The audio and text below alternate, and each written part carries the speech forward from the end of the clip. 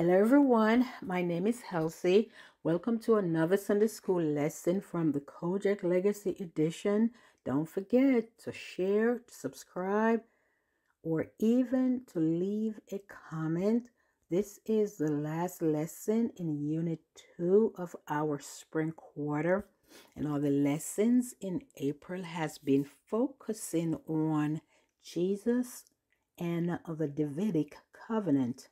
Bible scripture for today, Sunday, April 28th, is taken from Psalm 110, verse 1 through verse 4, and Acts chapter 2, verses 22 through 24, skip to 29 through 32. Before we go into our lesson, we will have prayer. Our Father and our God, we say thank you.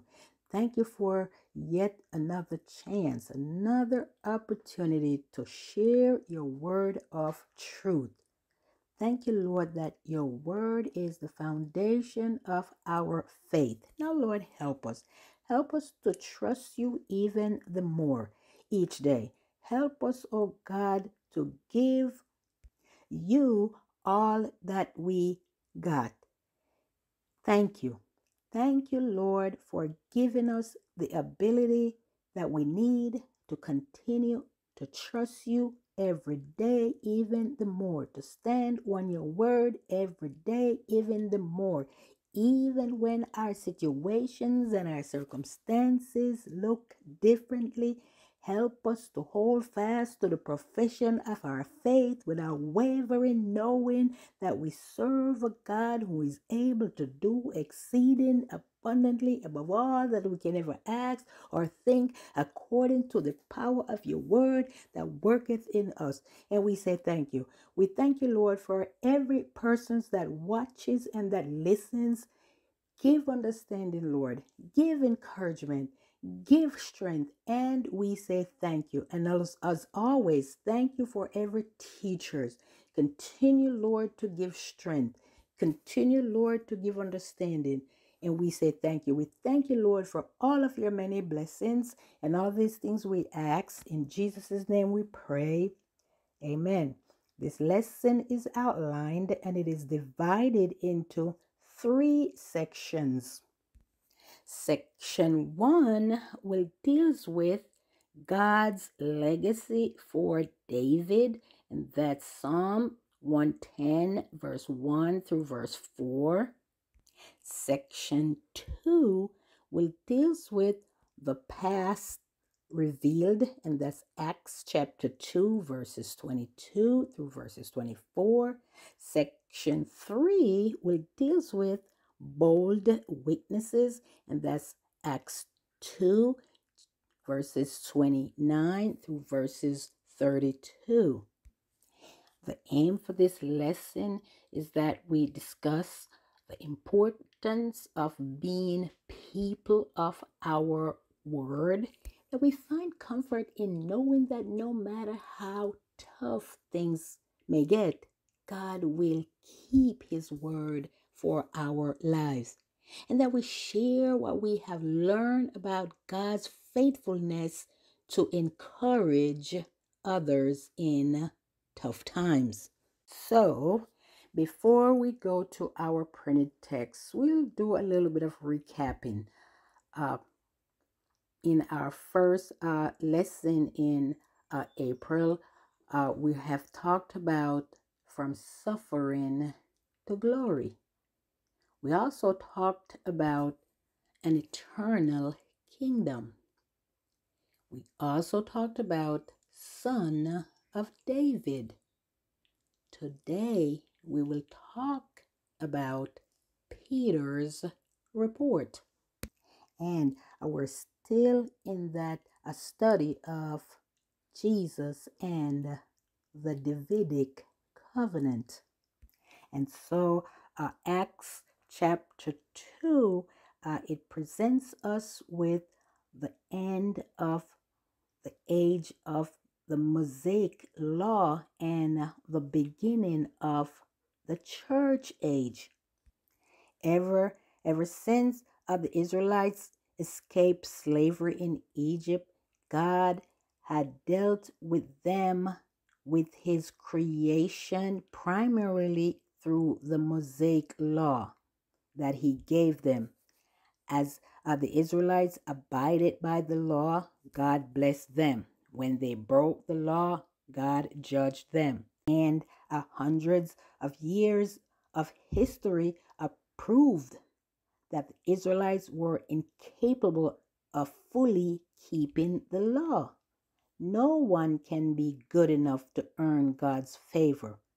And so then God must bridge the gap that caused by sin in order to bestow his forgiveness.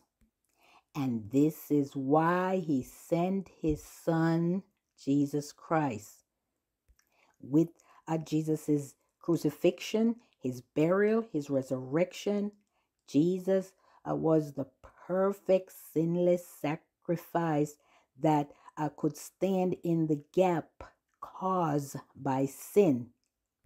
His death fulfilled the requirement that sin always brings death, and in Jesus Christ, his sacrifice granted us forgiveness.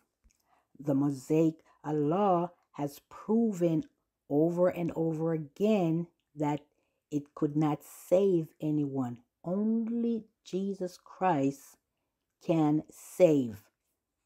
And this is the good news that we are commanded to spread. And as we go into our lesson, we will see how the Apostle Peter took time to do just that. He gave a reminder to those people who were listening. We will see how Peter looked back and how he was able to reveal to his listeners how God worked through Jesus Christ to accomplish his purpose. And you know, that is the same way he worked through us. He saved us first, and then he works through us to get the attention of others, to point them to him from their sin, to cause them to repent, to come to him. He worked through us to touch the lives of others. And that is the truth that we should stand on, that God is victorious and his victory is sure because Jesus lives, because Jesus got up out the grave. He's risen with all power in his hand. Because as we go in our lesson, we'll see later on how Peter declared that not even death could keep him in the grave. Death does not have any hold on Jesus Christ. Jesus Christ has power over death, hell, on the grave. All of it. He has power over it. And this is our good hope. When we look back to the death, burial, and resurrection of Jesus Christ, there and there alone we will find hope and strength to live victorious lives as Christians. We will now go to section 1. It will deals with God's legacy for David, and that's Psalm 110 verses 1 through verses 4. Reading from the King James Version, verse 1. The Lord said unto my Lord, sit thou at my right hand, until I make thine enemies thy footstool. Verse 2. The Lord shall send the rod of thine strength out of Zion. Rule thou in the midst of thine enemies. And so again, we're talking about God's legacy through the descendant of David. And right here, this one right here is among one of the most quoted psalm in the New Testament, because for one, it is clear. It's a clear reference to the Messiah. David was not talking about himself. David was pointing to the Messiah. He was talking about Jesus Christ. How we know that? Well, Jesus himself cited these words and applied them to himself. If we take a look at Matthew chapter 22 and start reading at verse 41, and it says, while the Pharisees were gathered together, Jesus asked them, saying, 42, what do you think of Christ? Whose son is he? They said unto him, the son of David. 43. He said unto them, how then does David in spirit call him Lord, saying, 44, the Lord said unto my Lord, sit thou on my right hand, till I make your enemies my footstool. 45. If David then call him Lord, how is he his son? 46. And no man was able to answer him a word. Neither does any man from that day forward ask him any more questions. Did you hear that? And so we see here these verses here, they look forward to Christ's final and total destruction of wickedness. Looking forward, David could imagine. He could imagine that his generation would prosper so that a priest, a forever priest, could be born and rule. Remember, Jesus Christ had to come through the line of David. Back to the lesson of verse 3. Thy people shall be willing in the day of thy power, in the beauties of holiness from the womb of the morning, thou hast the dew of thy youth. And here David foretell about when the people of God, when they would see and experience the victory of their Messiah, how they will show gladness and they would give themselves to his work. They would be willing in that day of his power. There will be a willingness, and they would be gathered together as a willing army. It's pointing to the church, and that's what we see. Peter will talk about in the other part of our lesson about spreading the good news of what they witnessed about the risen Christ. And again, when we talk about God's legacy for David, he gave him a glimpse to look forward, what was up ahead. And David could put on that imagination about his generation and how his generation would prosper so that that priest forever would born. And same thing we can look forward to. We too can preserve that generation to serve the Lord. We too can be that witness, that testimony to our generation, to tell of the goodness of Jesus Christ, to tell of the purpose of Jesus coming, to preserve them, to serve him. We're not going to be here forever, but our children and our children's children should be able to carry on this legacy. David's generation could use this prophecy as a guide to help them understand the full scope of their spiritual inheritance. We like to say, well, we're leaving our kids this and we're leaving them that, in the material world. But again, the best thing that any of us could ever leave them is the gift of Jesus Christ, and guide them into a personal relationship with him to carry on the legacy. We're living in a society that is mainly concerned about earthly possessions and earthly inheritance.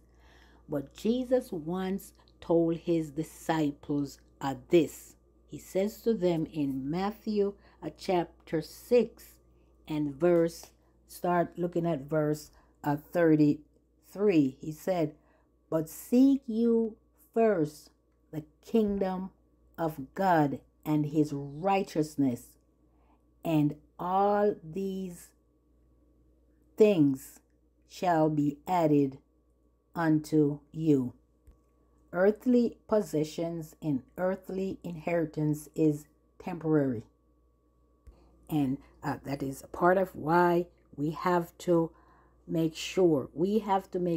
These children need guidance. We have to make sure we're guiding them. If they're living in our homes and we have authority over our homes, we have a responsibility to guide them to go the way they should go in our homes, sitting at our kitchen tables. If we don't do it, if we don't take charge at home and guide them into the ways of the Lord, I guarantee you someone out there will do it. Someone out there will guide them into someone else or something else. And we don't have any excuses because God has given us his word to guide us in all truth. And knowing that we have a faith in Jesus Christ that is not and can't be shaken. Our Lord and Savior Jesus Christ is a conqueror. He is all powerful. He possesses all power. And he has secured a place for us in God eternally. And Jesus left us here with a mandate. That is to go and spread the good news. To spread the good news to this dark world. But first, it starts at home. Back to the lesson, verse 4. The Lord, capital Lord, Yahweh, had sworn and will not repent. Thou art a priest forever after the order of Melchizedek. And here we see how God reinforces these promises with an oath. That this future king will be a priest. And this was not the first time we see this double role. However, the big difference here is that this priest would be an eternal king priest. And the Lord sworn on it. He sworn and pledged on his own name. And this would be an unchangeable thing, an irrevocable thing. The Lord, his words stand sure, and it will never return to him void. This Melchizedek, whose account is in Genesis chapter 14. We learn about them, a little bit about him, that after Abraham defeated the confederation of kings who took his nephew Lot captive, Abraham met with this mysterious priest named Melchizedek, whose name means king of righteousness, and who was also king over the city of Salem. And we learn that Melchizedek was not merely just a worshiper of the true God. He had the honored title of priest of the Most High God. And this greatness of God magnified the greatness of Melchizedek's priesthood. And Melchizedek we learn that he blessed Abraham and that Abraham gave him a tithe, which is a tenth part of all of the spoil of the battle. And that was in Genesis chapter 14, also verse 20. And so here when we see this verse that says, you are a priest forever according to the order of Melchizedek, with this oath, we see how God here revealed that there is another order of priesthood apart from the priestly order of Aaron. Aaron priestly order would stop at some point. The Israelite priests were all descendants from Aaron, and they served in the tabernacle, offering sacrifices and conducting services according to God's law. But here we see that God established another priestly order after the pattern of Melchizedek. Jesus could not be an earthly priest because he was not from the Levite tribe. So then here we see God ordered a priest from another order, the order of Melchizedek. And the writer of Hebrews chapter 7 took this a little further. In Hebrews chapter 7, I start reading at verse 19. It says, for the law made nothing perfect, but the bringing in of a better hope did, by the which we draw near unto God. He was made a priest. 21. For those priests were made without an oath, but this with an oath by him, who said unto him, the Lord swear and will not repent. You are a priest forever after the order of Melchizedek. 22. By so much was Jesus made a security of a better testament, and they truly were many priests, because they were not suffered to continue by the reason of death. 24. But this man, because he continues ever, has an unchangeable priesthood. Did you hear that? The priesthood of Jesus Christ was not like Aaron's priesthood, transitioning from one generation to the other. No, Jesus's priesthood is fixed, and it's an eternal and unchangeable fix. Back to the lesson. We will now go to section 2, and it will deals with the past revealed, and that's Acts chapter 2 verses 22 through verses 24. And it says, ye men of Israel, hear these words. Jesus of Nazareth, a man approved of God among you by miracles and wonders and signs which God did by him in the midst of you, as ye yourselves also known. Verse 23, him being delivered by the determined counsel and foreknowledge of God, ye have taken, and by wicked hands have crucified and slain. 24, whom God had raised up, having loosed the pains of death, because it was not possible that he should be holden of it.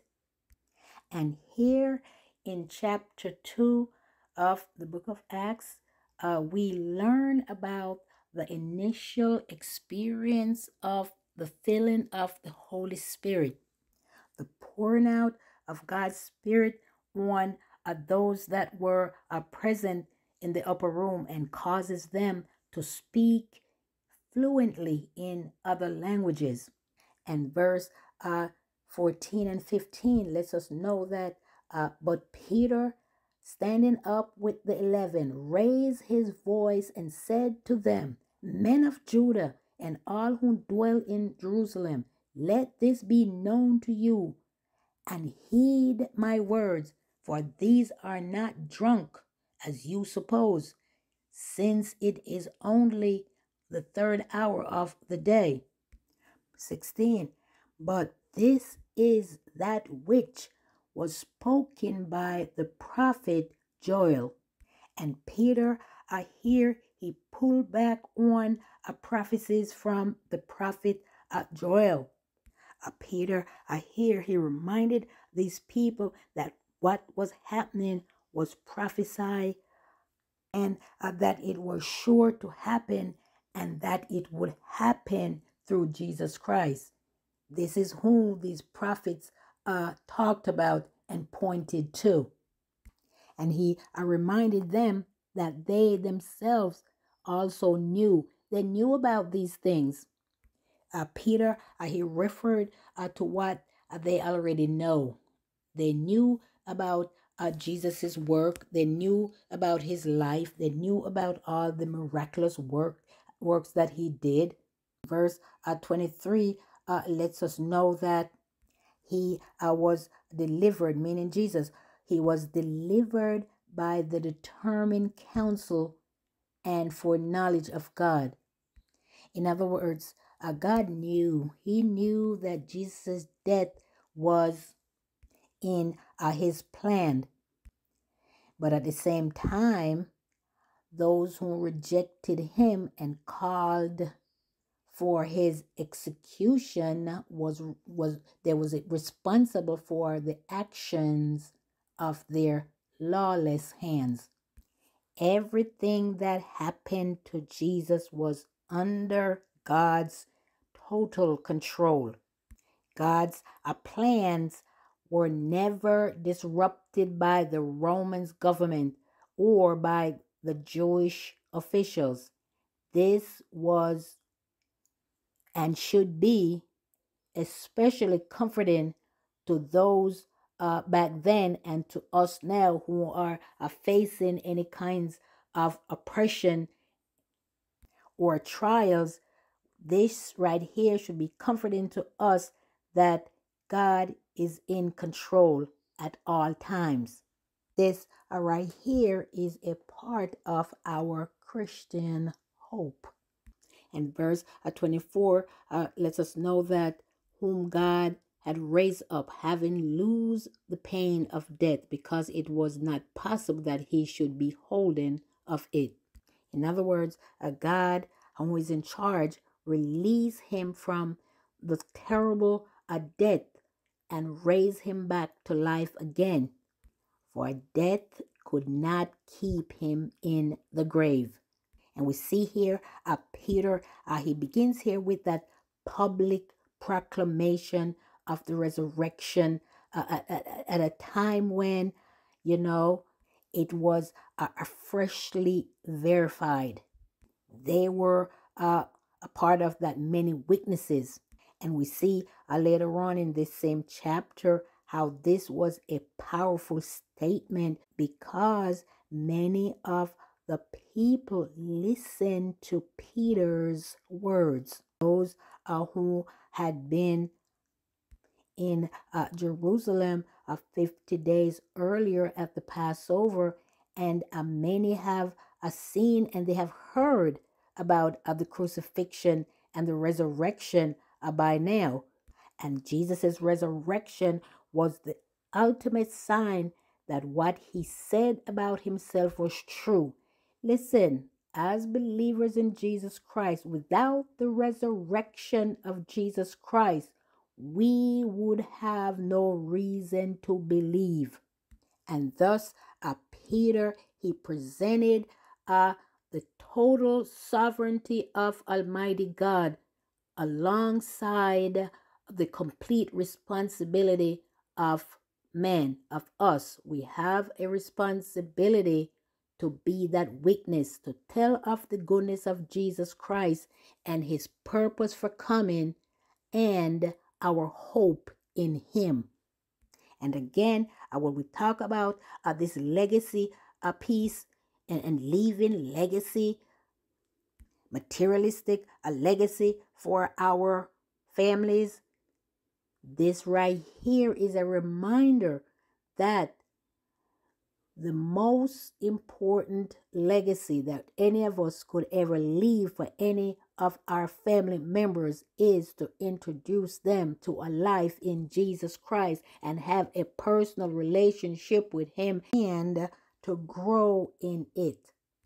Growing and witnessing.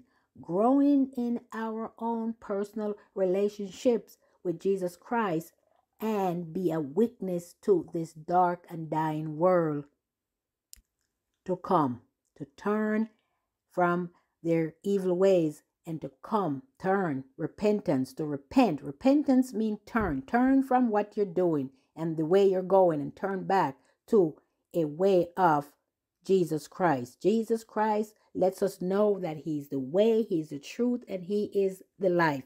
No one can come to the Lord, the Father, but by Jesus Christ. One way, that's it. We will now go to section 3 and it will deals with bold witnesses. Verses 29 through verses 32. Verse 29. And it says, Men and brethren, let me freely speak unto you of the patriarch David, that he is both dead and buried, and his sepulchre is with us unto this day.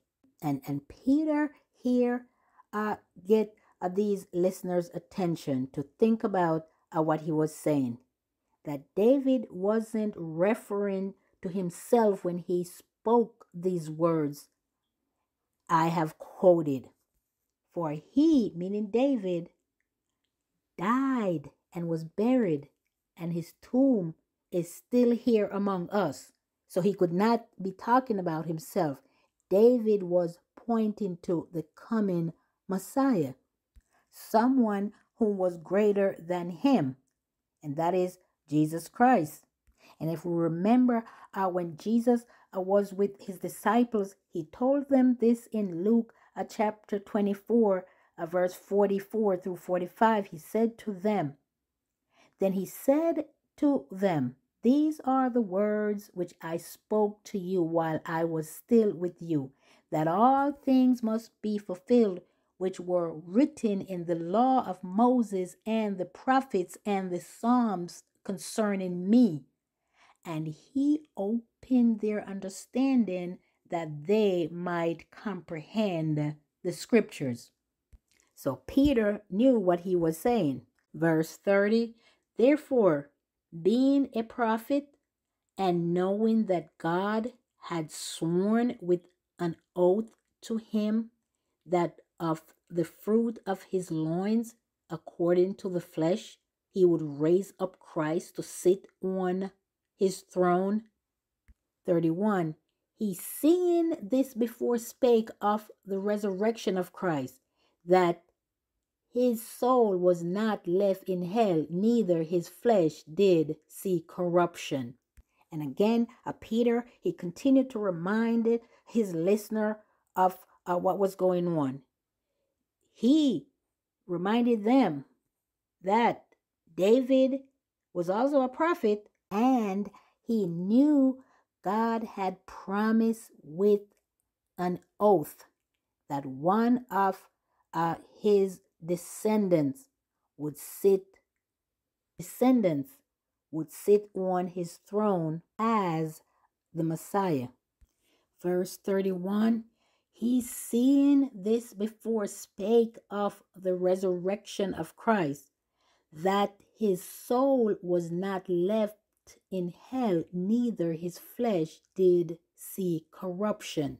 And Peter he let them know that David was looking into the future and predicting the Messiah's resurrection. He was basically saying that the Messiah would not be left among the dead and that his body would not rot in the grave. And the emphasis here is that Jesus's body was not left to rot in the grave, but was in fact resurrected and glorified. Verse 32, this Jesus had God raised up, whereof we all are witnesses. And so along the way, we see how Peter uses a Psalm of David to show that Jesus is David's descendant, that God promised to be the Messiah. David here identifies his Lord as someone whose body would not decay in the grave, would not rot in the grave.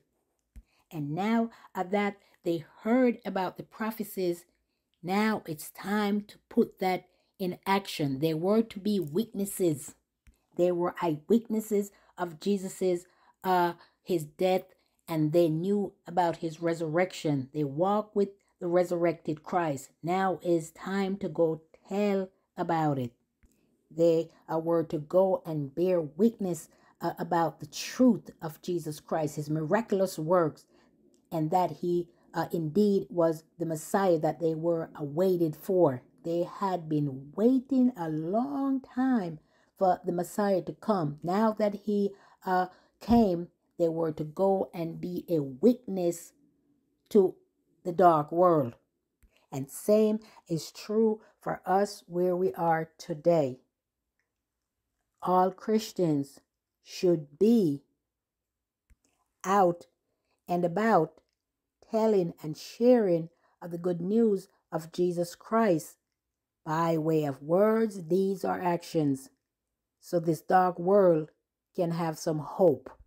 And so, as we close our lesson, let's take a look at the Bible application, and it reads, people receive financial inheritance and can spend them quickly when they don't understand the purpose of that inheritance and the sacrifice it took to ensure it. Similarly, the news is rife with reports of Christians who devalued their spiritual inheritance in pursuit of money, fame, drugs, or other elusive riches. What are practical ways can we help others see the value of protecting their spiritual legacy for future generations? One of the ways that we can do so is by giving them the Word of God, introducing them to have a relationship with Jesus Christ.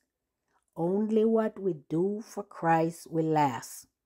The Lord is looking for us to be committed to Him and to follow through on His Word. We see here how Peter became a man who kept his word. Peter was committed to carry on where Jesus left off. And we as Christians should take on that same mindset, that is to carry on, to pray and ask God to give us the strength and the guidance to help us to be committed and to be steadfast and to be unmovable and always about the works of the Lord. And so, as we go through this week, let us have an aim, and that is to spread the gospel of Jesus Christ, that He saves, that He delivers, and that He sets free, and that He is our eternal hope. And this will conclude our lesson. If you have heard something that was helpful to you, please give a like, share, subscribe, or even to leave a comment But most importantly, remember we are building the kingdom of God together, one lesson at a time. God bless you. Until next time, bye bye.